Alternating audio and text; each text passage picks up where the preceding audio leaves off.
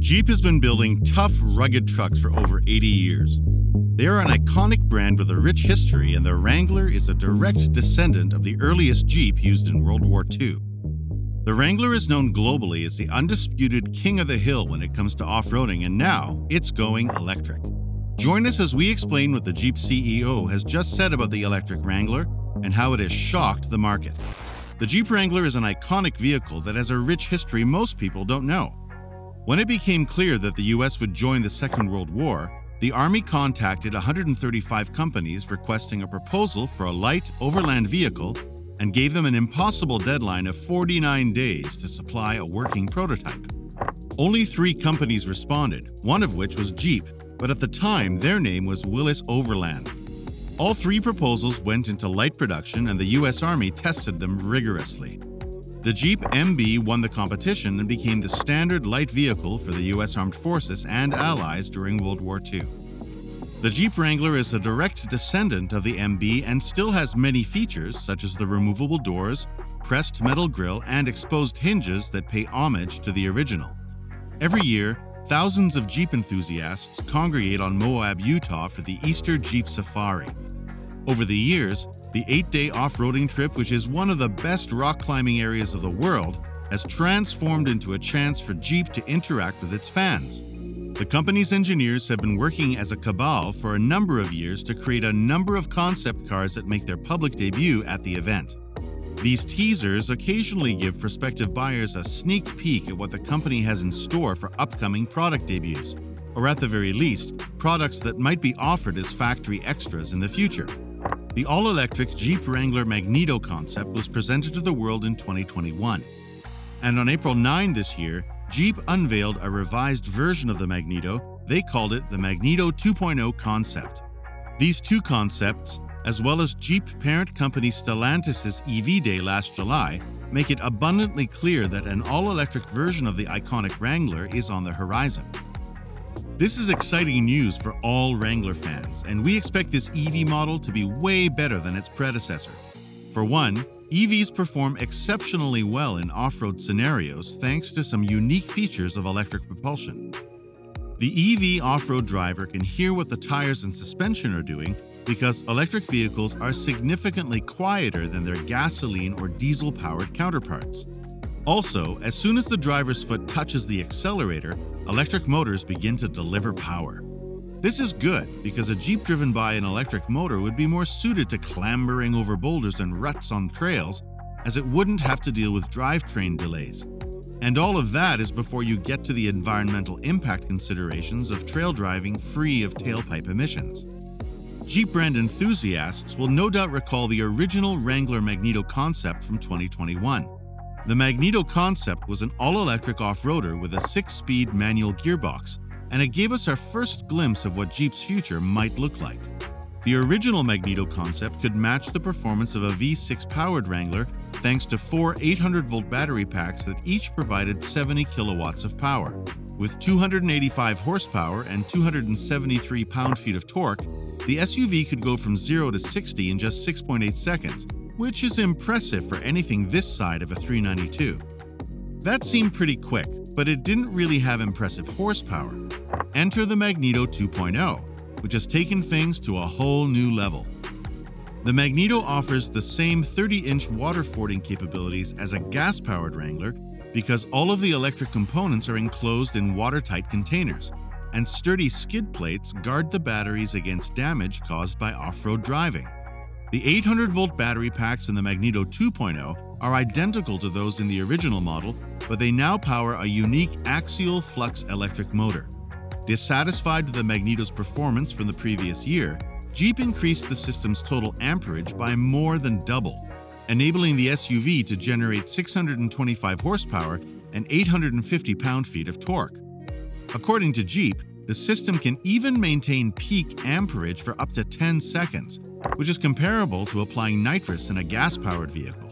The carmaker claims that this enables the SUV to accelerate from 0 to 60 miles per hour in under 2.0 seconds.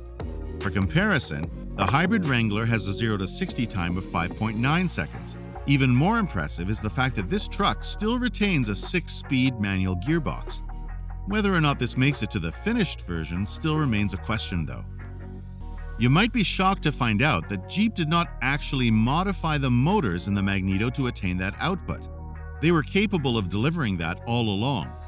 New software parameters for the powertrain and an improved transmission that can handle the power are what led to the new ratings. To ensure that the vehicle could manage all that power, the engineers at Jeep had to make numerous modifications. Beginning with the chassis, Jeep extended the wheelbase by 12 inches to mirror the appearance of an earlier LJ Wrangler. The carmaker then added a new 3.36 ratio for the first gear, as well as a Rubicon rock track transfer case. Both the Dynatrac 60 Pro Rock front axle and the Dynatrac 80 Pro Rock rear axle have lockers. A set of 20-inch wheels shod with enormous 40-inch tires transfers all that power to the ground. Although an unusual choice, Jeep maintains the position of the BEV as an open laboratory to acquire a succinct sense of how this vehicle is tested in a real-world environment. Jeep also left the stick axles, slow suspension, and transfer case. A custom bikini top, carbon fiber details, and surf blue paint with unique designs are other exterior highlights. The underhood power unit is also visible through a blue-hued window on an eye-catching hood. Jeep added a 2.0-inch lift kit, rock rails, 35-inch tires, and a worn winch to the Magneto. It has a cool early 90s beach cruiser vibe thanks to the custom roll cage and white, black, blue paint scheme.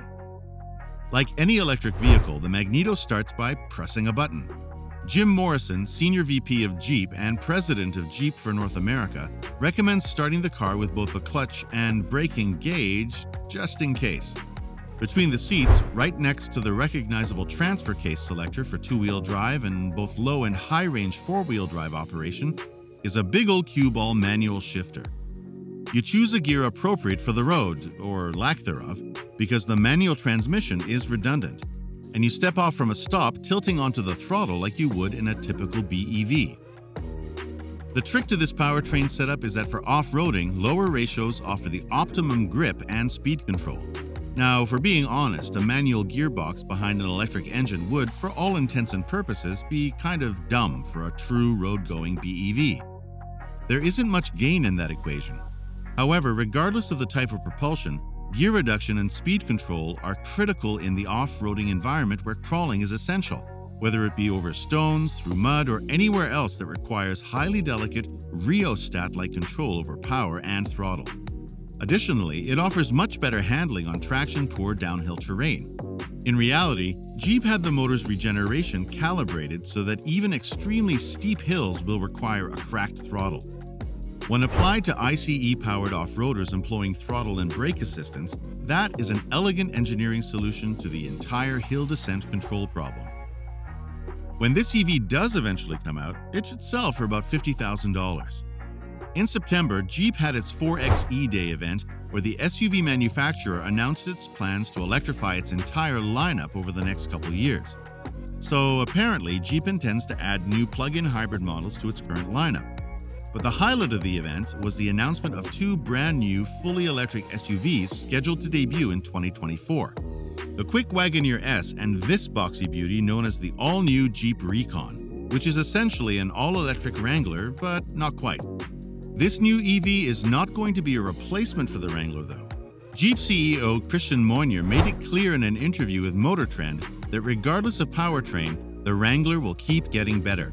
While the Recon debuts on the market in 2025 as a full battery electric vehicle, the Wrangler will continue to offer a combustion engine and the 4xe plug-in hybrid option for some time. The Wrangler is the king, trail-rated 10, best in class, the king of the hill, says the Jeep boss.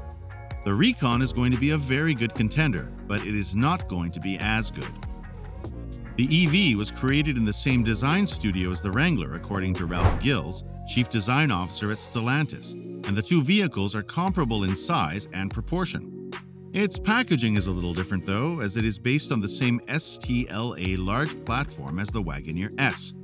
Large tires, a long travel suspension, aggressive approach, departure and breakover angles, as well as the Wrangler's distinctive two-box shape are all carried over to the Recon. Jeep fans would be excited to see this new SUV, but probably not as much as they are to see the Wrangler EV. So what do you think about the all-new Jeep Wrangler EV? Let us know in the comment section below. Thank you very much for watching today. We'd truly appreciate it if you'd leave a like and consider subscribing so you're always in the loop for the latest EV and tech news.